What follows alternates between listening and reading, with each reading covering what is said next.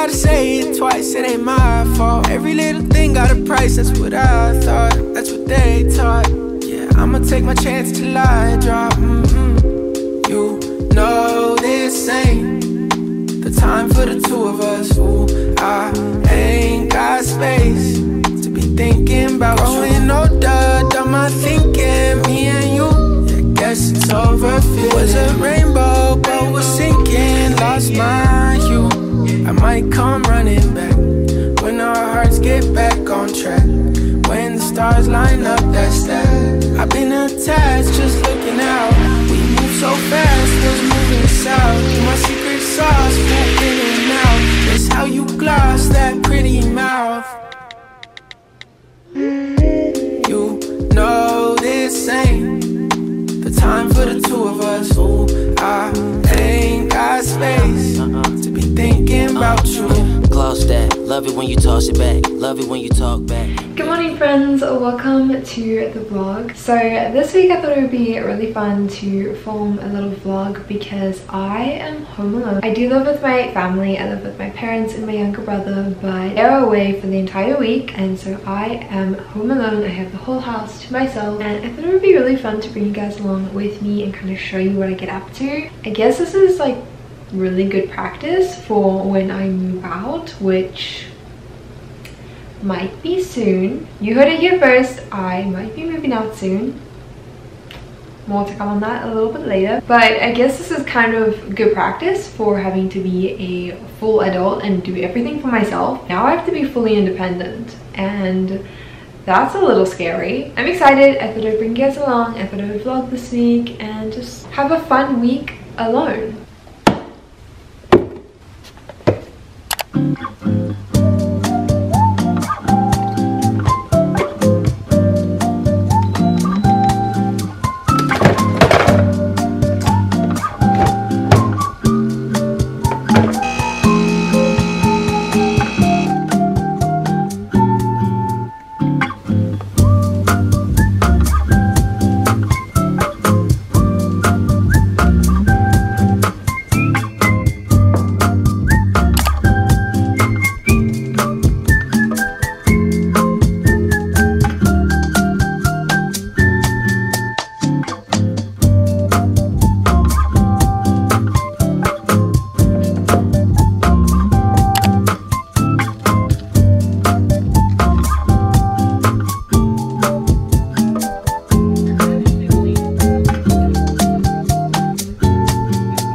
It is a lot later now and I haven't really moved from this spot. I've just been sitting here for the past couple hours doing a lot of computer work, answering emails, making phone calls, editing, doing some schoolwork. I feel like 80% of my days are spent like this, in front of a screen, editing and doing a lot of behind the scenes work. And while I love it because it's like all part of the job and all part of the creative process, I feel like it's not very exciting to film. So today has been very uneventful and not very exciting, but hopefully in the days to come there will be a little bit more excitement in this vlog. I have no internet. I don't know what's going on. I don't know if it's just my Wi-Fi or if it's the whole area. I know they're doing a lot of work on the internet in our area, so it could be that. But nevertheless, I have no internet, and so I'm in the kitchen and I'm gonna make another cup of coffee because I could really do with another cup of coffee.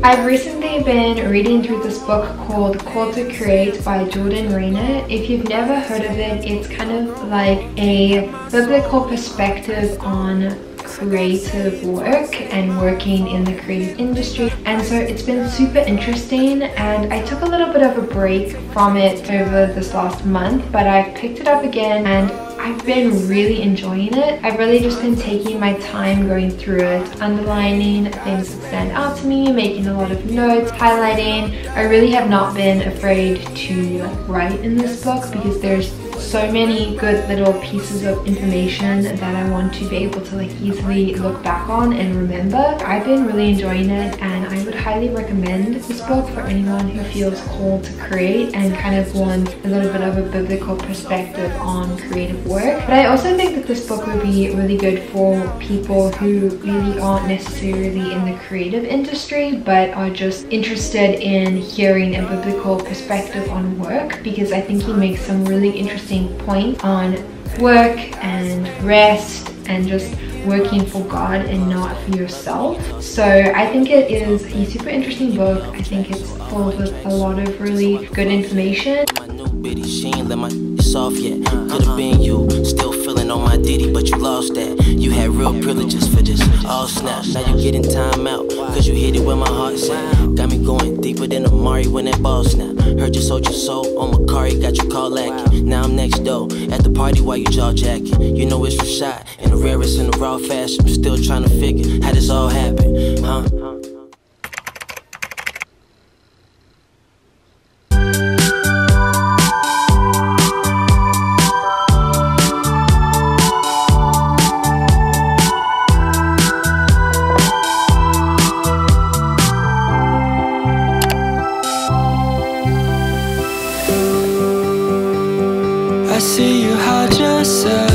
We're gonna go to the grocery store because suddenly I have no food in my house and the fridge is very bare, so I need to go and get some groceries if I would like to eat. Cooler than you are, but when you're with me and you're half asleep and I can count each freckle and see all your beauty that you hide.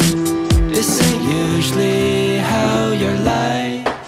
Then you say, don't you be afraid of when your life's gonna end. You should be more worried it'll never begin. So how is life in Hollywood if all your dreams came true? Then how come every time we talk you act like you're too cool? The city of angels has you entangled in a chimera of a dream. I made a little Greek-inspired pasta salad because I was just really craving something fresh and light, and a pasta salad sounded really good. And Greek flavors are one of my favorites. Just has red lentil pasta, tomatoes, cucumbers, olives, vegan feta, some spinach, and then it has like a dressing on it. I filmed the recipe for Reels and TikTok, so that'll be up on my Instagram soon, but it looks delicious. It smells so good, and so I'm gonna give it a little taste test. Oh my goodness, that is so good. It's so fresh and light and just so summery. I'm obsessed. I think this is gonna be a new go-to meal.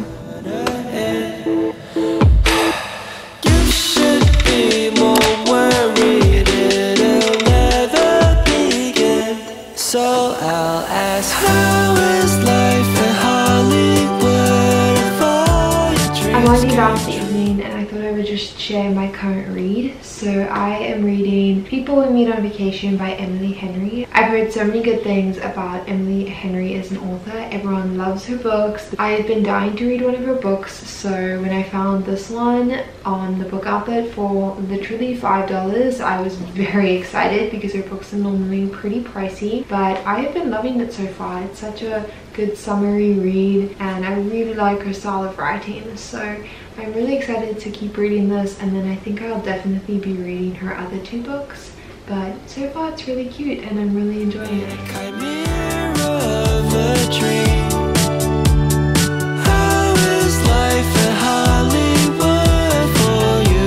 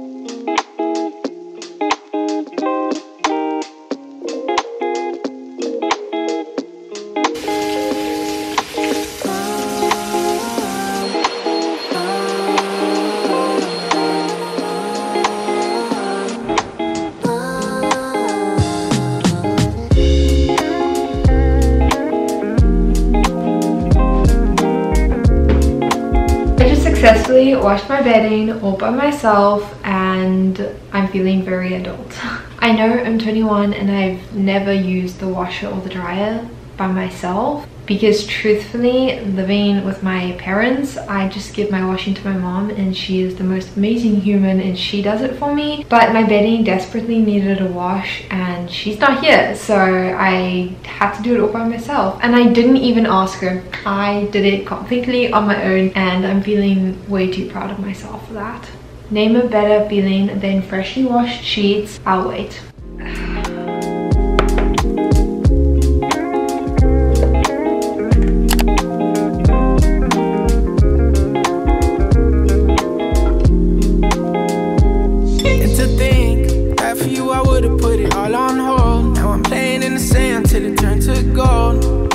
Hands, but we all grow old. Can't have my soul, let my heart turn stone. Guess I gotta say it twice, it ain't my fault. Every little thing got a price, that's what I thought, that's what they taught.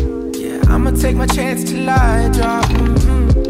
You know this ain't the time for the two of us. Ooh, I ain't got space to be thinking about growing older, done my thinking, me and you.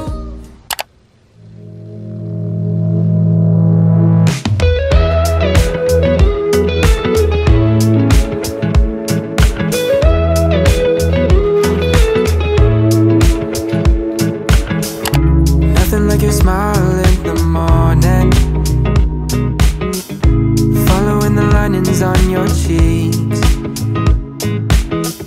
'cause baby in your absence life is boring, so I'll never leave.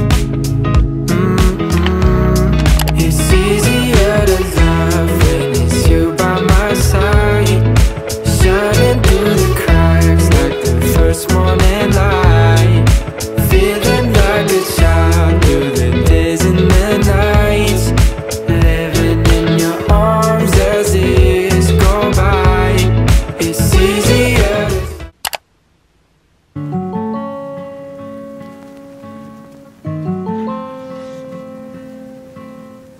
Devin Godfrey is walking away with it at this point. He knows exactly how many strokes he has left. He's just breathing, pushing, and he knows that he's out in front. Will he maintain it? Your champion in the men's youth single, Devin Godfrey of Woodlands.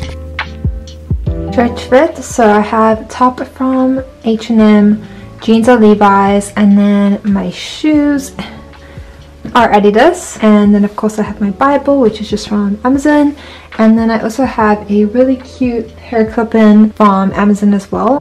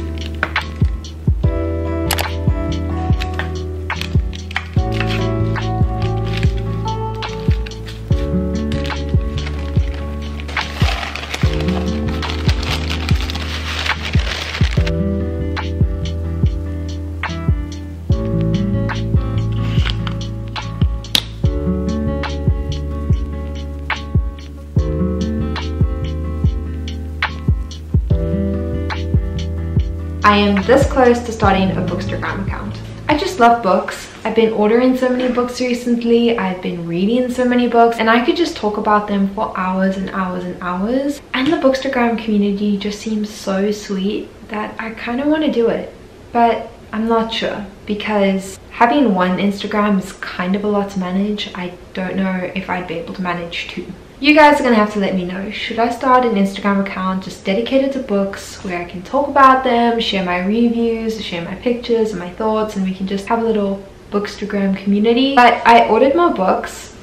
Like, I need more books, but I bought the first book in the selection series at a secondhand bookstore for $5. I just got it because it was cheap and I thought, why not? Not really thinking that I would enjoy it. And you know what?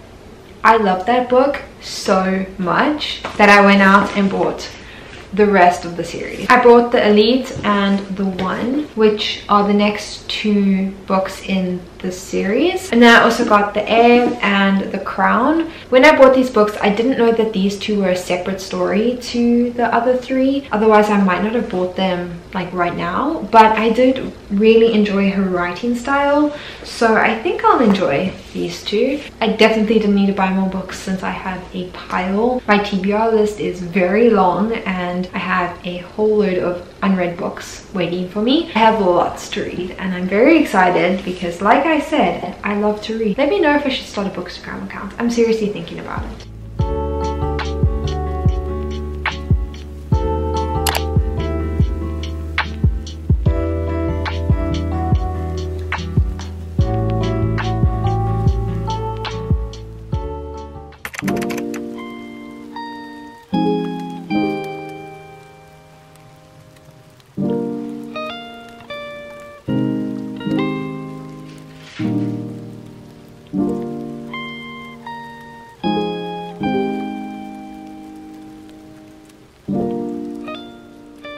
Good morning. I just wanted to read a scripture and it's from Philippians 2 verse 5.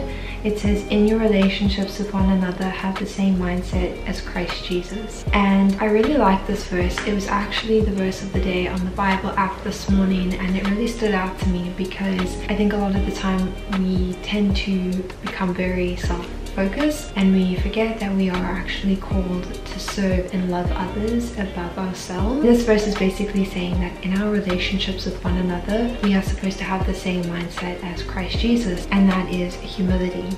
Jesus died for us. He sacrificed himself for us to save us. He put everyone else above himself. He served, he was humble, and that is exactly what we are supposed to be like. We are supposed to love others, serve others well, and put others' needs above our own. And so I think that the scripture just kind of serves as a really good reminder that we are supposed to be like Jesus and we're supposed to love others and serve others. It's not supposed to be all about ourselves, which I feel like the focus in culture now has become very me, myself, and I, and that's not how it's supposed to be. And so I don't know, I just thought that the scripture was really good and so I wanted to share something a little bit different and not something that everyone wants to hear, but I think it's important.